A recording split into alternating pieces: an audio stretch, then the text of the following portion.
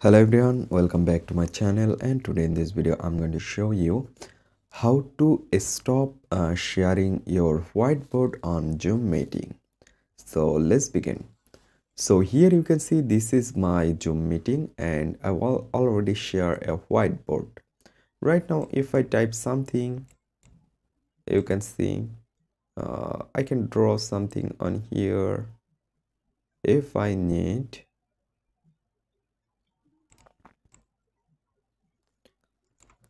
I draw something on my whiteboard and there you can see I draw something.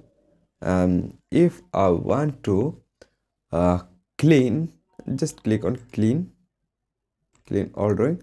And right now if I want to stop sharing on my whiteboard, just I need to click on here, cross icon, click on here or stop sharing. There you can see it's already clear. So in this way you can stop sharing your whiteboard on Zoom meeting. So I hope you can understand and hope guys this video can help you. Don't forget to like and subscribe to my channel.